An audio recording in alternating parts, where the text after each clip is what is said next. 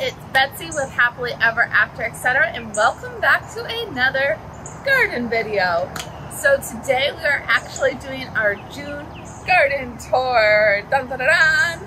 It is literally June 1st and so many things in the garden are blooming and filling in. Every month I say it looks the best it ever has, but again, it looks the best it ever has. So we are going to get started around the corner. Our gardenia all the way down by the shed has one bloom. It is settling in, but I thought it was dead, so I'm excited for my one bloom.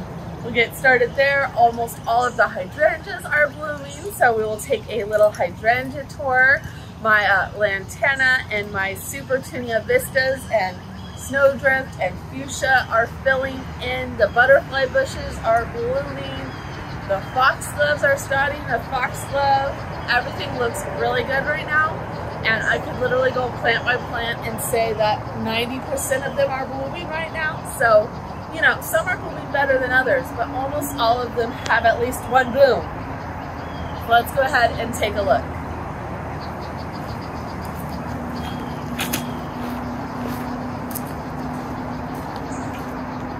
All right, y'all, we are going to start, as always, up in front of the shed. You can see I have been working on this area a little bit. Still have nothing down. Eventually we will get compost down. And with all the rain we've been having, we're getting more weeds, so definitely need something on the ground. But our pop star hydrangea is kind of marooning out. These blooms will probably need to be deadheaded soon, but you can see it is putting out new growth, new blooms.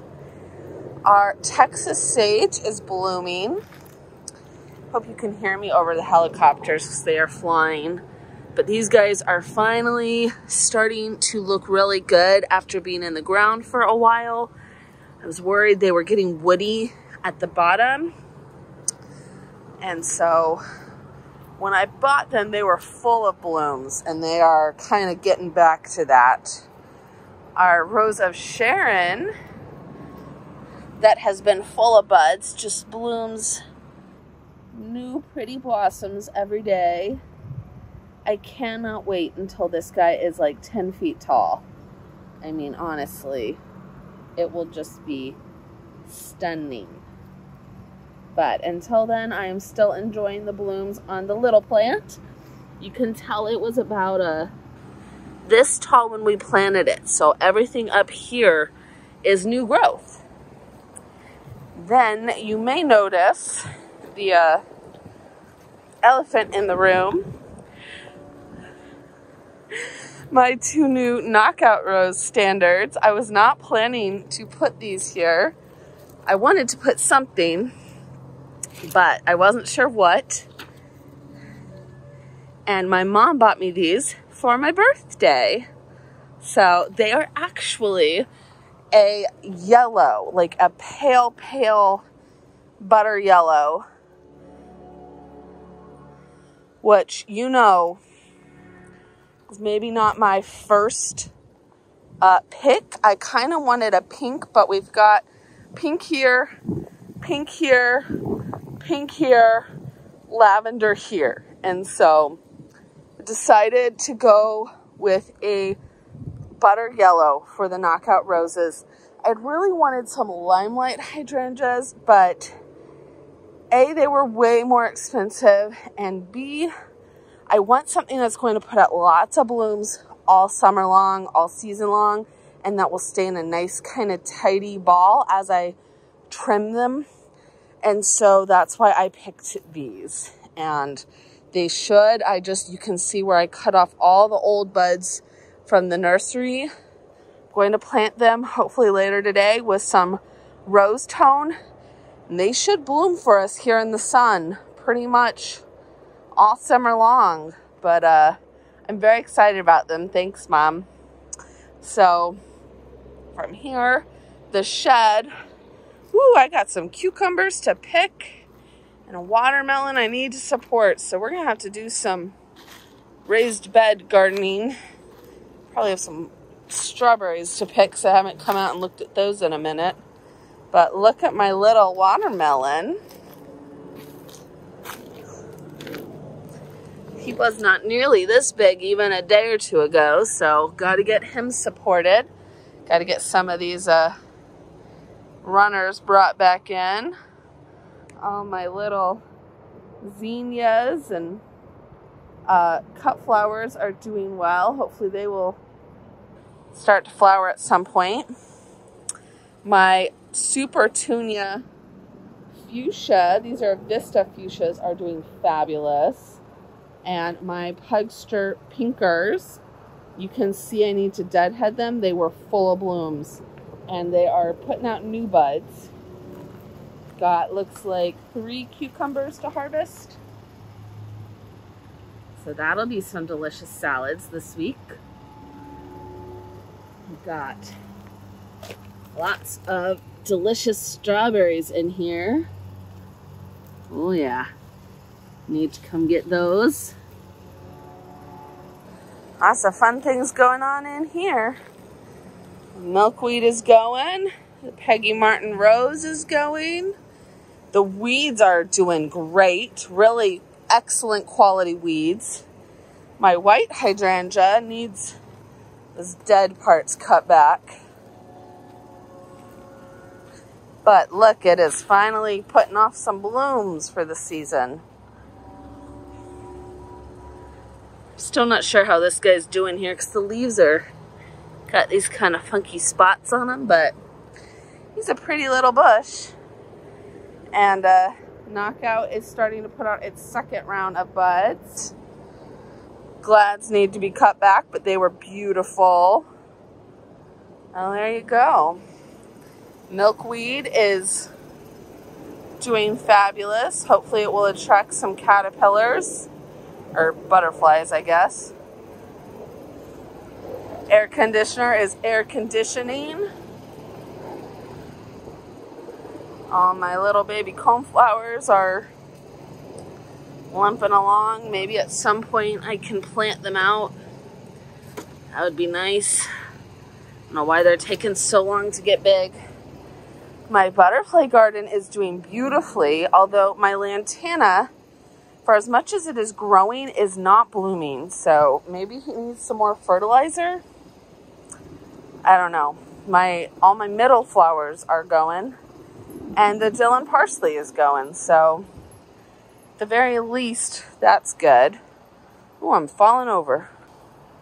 Our Gara probably needs to be cut back, but I was waiting until these tall blooms were about done, and I think they are.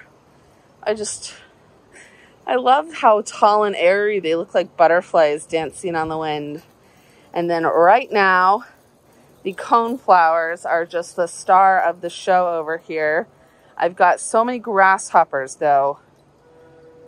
And I'm trying to get a handle on because they are trying to eat these. If I do not spray them almost daily, I just lose blooms. Look at this. It's infuriating. And I have to spray in the evenings so that the bees do not take anything back to the hives.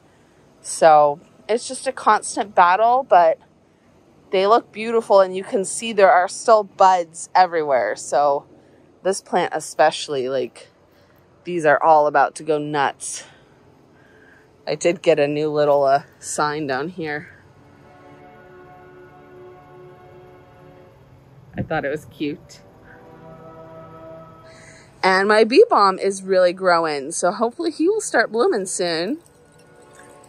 Speaking of blooming though, the salvia is doing fabulously. This unplugged pink salvia, I'm loving it.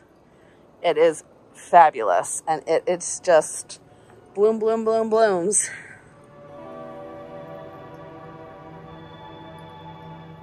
Definitely one of my favorites.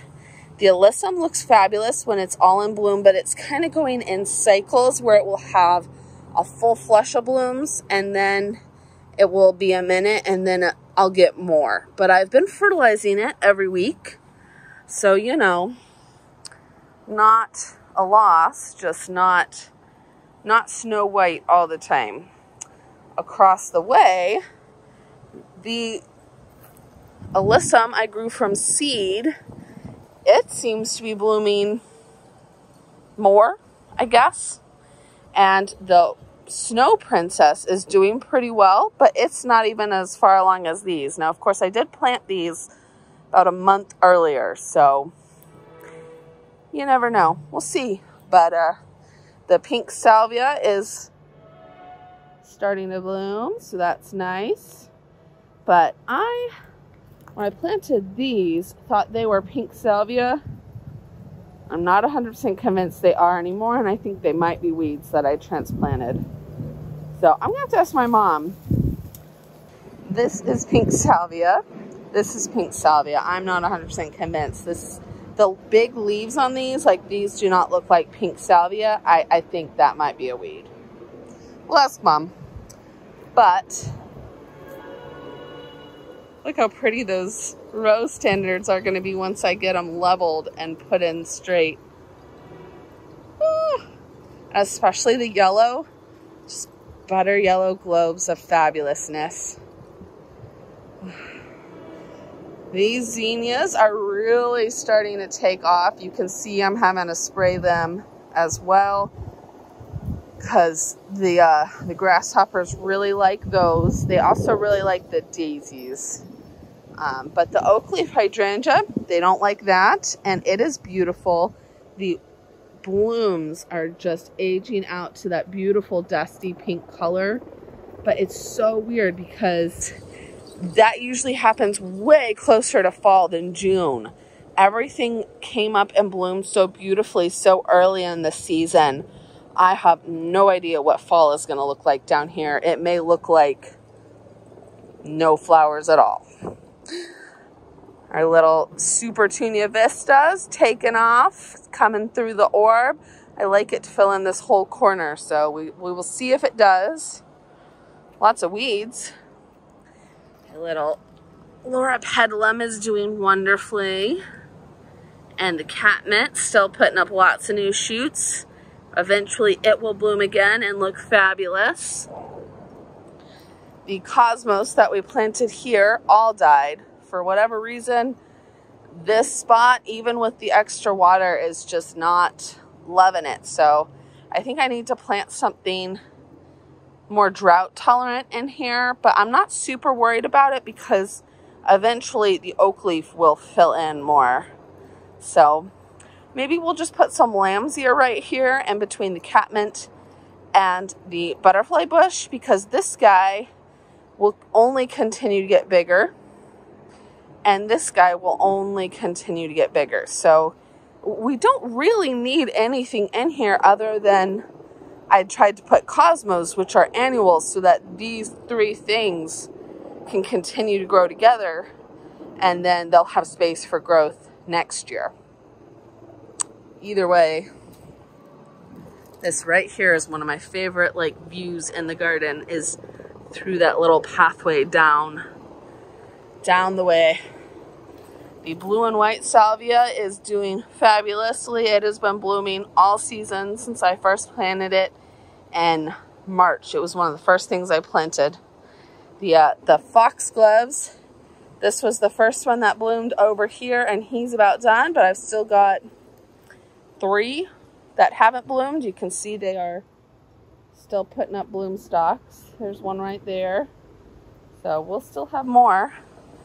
The purple dream lilies have been blooming. This is their first year, so I've only been getting 1 or 2 buds open at a time, but that's okay. And then the stargazer lilies are putting out buds, so hopefully we will have blooms on these very soon. And then I have my little annual strip, the Impatience, some purple royal carpet sweet alyssum I grew from seed, pink shades verbena, and lobelia, and they are all doing really well. I did not intend to have 4 things over here. It just kind of turned out that way, but I really like it. The Impatience just keep blooming in the shade and growing closer and closer together. So hopefully you know, the closer to the end of summer, the less ground we will see through here. This alyssum loves its life. Unlike his sisters on the other side of the garden, he's never without blooms. So definitely want to grow more of this next year. The pink shades is doing well and constantly blooming, unlike my purple one. So that's good. These cosmos are doing okay, but I need to cut them back. My summer crush hydrangea, you can see, is putting out new blooms. Here are the newer ones. The old ones have aged to this dusty pink, and they'll be ready to be deadheaded pretty soon here. Then we do have the one drumstick allium that has successfully put up a bud. Just one of all the ones I planted. We have foliage all throughout here. You can see it on the ground. Planted a whole swath of them. This is the only successful one. The others all grew. This is the only one that's blooming though. So, you know, I'll take it. And hopefully the others will root in and bloom for us next year. But speaking of things that are doing really well, this lobelia is literally blooming his head off. He is always covered in blue. He is beautiful. I love it. I planted the dark blue lobelia last year and it just died. And this is the Proven Winners Blue Sky. It's fabulous. So we'll see if it comes back. It's a 50-50 in our zone, but we'll see. There's another wisteria runner I need to put up around the tree. But even if this lobelia doesn't come back, I think I will definitely plant him again. I might plant him a little tighter. This one that gets a smidge more sun is, you can see, bigger and happier than the one that gets more shade, but they're all three blooming. So I think if they were just a little tighter, I wanted him to really fill in this whole area. He still might, but see, our daisies are blooming. They just seem to bloom in turns, like they're never all three going at the same time. Planted them at the same time. And then there's the Rosy Returns. And these guys, this is their first year. I literally planted them like a month ago. And you can see there are just constant buds. My Barbara Mitchell daylily that I planted 3 years ago, this is his first year to bloom. And I've only had 4 blooms on each plant. I've had dozens on each of these plants. So definitely like those. My other foxglove here, but you can see there are more blooming coming up. More tiger lilies.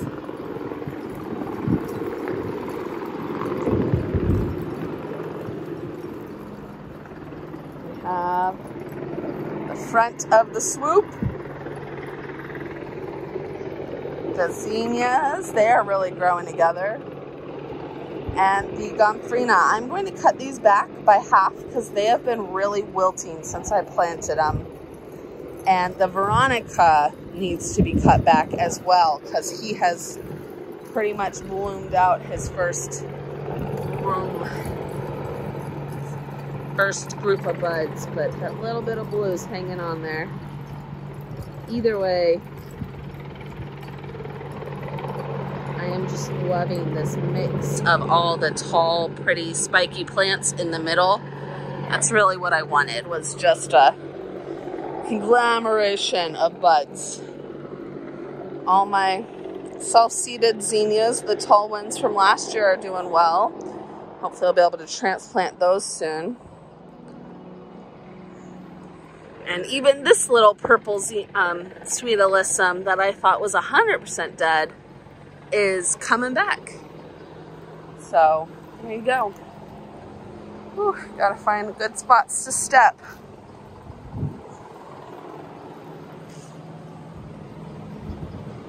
Purple dream lily. These are very pretty. All right, I'm gonna get out of here. All right, I'm out. We're going to go ahead, pop across the walkway, continue the tour. So, oh man, haven't looked over here in a second, and this is a giant weed. Let's pull that out.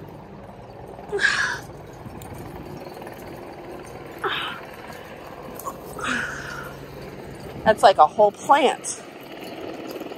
Great. These little guys, that's like the third one I've had to pull out of this area. There's another one.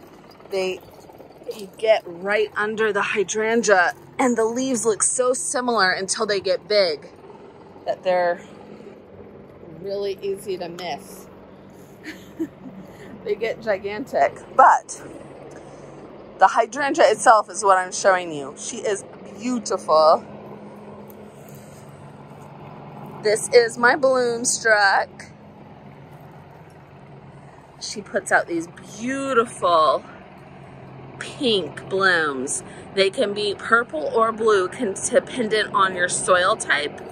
But in my soil, she is pink. In my soil, almost all hydrangeas are pink, which honestly, I'm good with. I love pink. So she is just beautiful. It's kind of odd that most of the bushes here, and then these ones are coming forward this year. Typically, she blooms more side to side, but I'm not going to give up on her. Then we have to do a whole video on these foxgloves when they finally all bloom. But look, we've got bloom stalks coming up, and quite a few. And the whole goal is just to have a whole bunch of them back here. Even the bitty baby ones we just planted are doing well. Ooh, that's a good size weed. So, you know, doing good. And then our zinnias back here. These are the tall zinnias that we want to transplant some more from across the way. They're all looking very pretty. Very pretty. And our catmint's looking pretty. And our verbena is starting to finally come back and bloom a little. So, you know, loving it. I literally just weeded like 3 days ago. Sometimes in the summer with the rain, there's just a million weeds every day. And you can just do what you can do. The lantana is finally winning in this spot. As you know, I have tried several different plants here over the years, and I think the lantana is winning. She's growing in, she's blooming, she's out even growing the gomphrena, which typically gomphrena outgrows everything in my area, so loving it. My baby coneflowers will probably not be big for a year or maybe two, so the scale is a little off right now. But the lantana and the gomphrena in my zone are perennials. So just imagine this spot in 3 years with the mounding lantana, then the gomphrena, and then 3 to 4 foot high coneflowers in the back.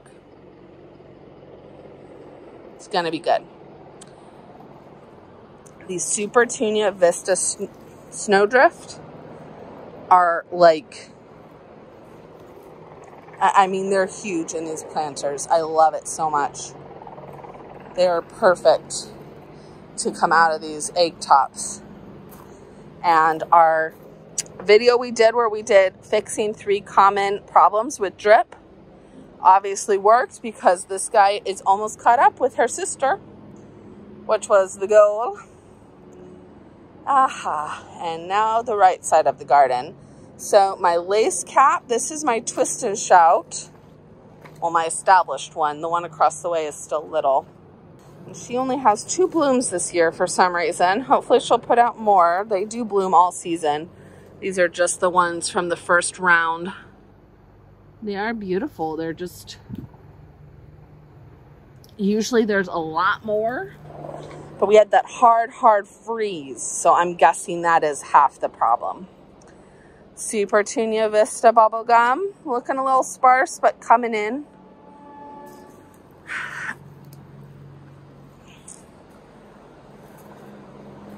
pincushion, the April Night Salvia, more of that pink shades verbena. Pentas are blooming. One of my baby foxgloves is blooming. That's so cute. Just a little pop of color. These coneflowers, they are the shorter variety, so they never will get as tall as the other ones, but that's why I planted them here at the front, and I love them here because they just bloom constantly, constant color, and unlike a lot of flowers, once they bloom, they hold their color for a very long time. These started blooming late March, and they've had color ever since. So, you know, that is great. They're also very deer and rabbit resistant, all that fun stuff. And the bees love them. There's always bees and hummingbirds and butterflies on them. So, you know, coneflowers are excellent for everybody. My Barbara Mitchell is done blooming for the season, but I'm not complaining. You can see here, so 1, 2, 3, 4, 5 buds there. 1, 2, 3, 4 there. So we had 9 buds on this plant for the entire season compared to the new ones over there that have been blooming. That's still great. She'll only continue to bloom more as she goes on. More weeds in here. I should do just a weed tour sometime. Y'all would be very impressed. It's just gardening, y'all, you know? But the catmint is really loving this spot, and you can see all of the new growth that it's putting up with buds on the end. So eventually we will have a spectacular show for catmint here. Our little agapanthus. This is the Ever Twilight one. This one bud bloom just about bloomed out, but he's supposed to bloom continuously from spring to fall, which is why I bought him. And I don't have another bloom stalk yet, but my mom also got one, and she has a second bloom stalk. So cross your fingers, we'll get one. We only planted those this summer, so, you know, sometimes it takes a while. More foxgloves, salvia. My butterfly bush is literally coming out with more blooms. This one looks fabulous. And then the raspberry cream gomphrena. I love these colors together. She looks so perky and fabulous. Got pentas and salvia in here still taking off. Lantana, knockout rose is putting out more blooms. Super petunias are looking great. More lantana. And then we've got a whole mix of zinnias that have self-seeded themselves, and I'm just going to let them go. Foxglove. Zinnias that I seeded that are finally getting ready to bloom. My other butterfly bush. And I might need to, I don't know. This guy compared to the other one looks really struggling on the inside. I'm not sure why, so we'll see. This salvia is struggling, but this is an annual salvia that has come back for like 3 years, so he may need to be replaced at some point, and some point maybe next year, but he looks fine for now. And then my saucy wine salvia, which if you guys watched the video where I planted this guy, he has just about tripled in size and is fabulous. And honestly, as much room as he kind of wants in here, he can kind of have, because this half of the garden is in the shade and has way less blooms. So I will take these tall spikes of burgundy goodness and run with them. Foxgloves should be blooming soon. These are second-year foxgloves. Another baby foxglove. He's little but adorable. impatiens that are doing fabulous. You can see it's water time. If you watched my drip video, this is how this little spindly guy comes out, and they love it. Everything over here we kind of planted this spring, so it's still babies, but you can see like we planted a whole bunch of tubers for cyclamen right here. And look at those baby tubers. They are all leafing out. They put up beautiful blooms for us. These ones are doing fabulous. So that's just, the leaves are so pretty. And imagine in a couple years when they've just grown together more and we just have little ivy-like leaves all the way around. The peonies, I mean, these I planted from tubers this year, so they will take several years to get big. This I planted as a plant last year, so hopefully maybe next year he'll bloom. Usually peonies take about 3 years. More tubers we planted. All the lupins doing well, and hopefully they will maybe bloom for us next year. But sometimes when you're planting things, that's not going to be instant gratification, you know? You gotta wait a year or 2 or 3, and that's not great, but it is what it is. Foxtail ferns, our little hydrangea. Enjoy that one little bloom. He's so small compared to his sister in the sun. So the bloom struck hydrangea in the sun down there, these two were the same size, planted the same day. That one's in the sun and this one is in the shade.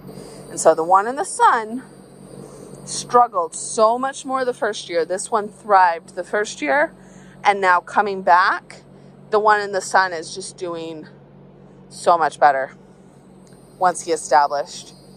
This is a belly slippers hibiscus, which after 3 years has still only bloomed for me once and is still very small. I think he needs a lot more sun, so I think he will be moved next year. And my Vitex, this guy is in the sun, but we just planted him last October. He's supposed to fill in this whole area back here, but he's about doubled in size, so you know, he's doing great. I'm coming all the way back here, which I don't usually, because this is like weed alley, to show you. All right, here I direct seeded some coneflowers, and they are coming up. So if the coneflowers in the jug ever come up and live, they will continue to go back here in the land of no blooms. But at least 1, 2, 3, 4 coneflowers, so we can get some tall color back here along with the salvia and the lupin, you know. Eventually the shade garden will also be fuller, even if it's never as bloomable as the sun garden. So that is it. The garden for the month of June. This guy honestly may be my favorite right now. I don't know. He's at least my favorite on this half of the garden. I think I have a favorite for every section. So I hope you enjoyed this video, and I will see you next month for our July garden tour. And also look out, last month I did an entire video on just what was blooming for the month of May, because when I do these garden tours, you get a great snippet of what's blooming. But even if I pick the best day of the month, you know, the agapanthus and the daylilies and the coneflowers and the lantana and the petunias, like everything's never going to be blooming at the same time. This butterfly bush is in bloom right now. The other one is not. That salvia looks fabulous, but these lantana are setting new buds. The knockout roses are setting new buds. So starting a new what's blooming for the month tour for at least the summer, and I will come out and take videos of what's blooming at the peak of its bloom for the month. And then if you're planning your garden, you can see, you know, what might be blooming for the entire month, even if it's not blooming this day. So I hope that helps. I will see y'all in the next video. Bye.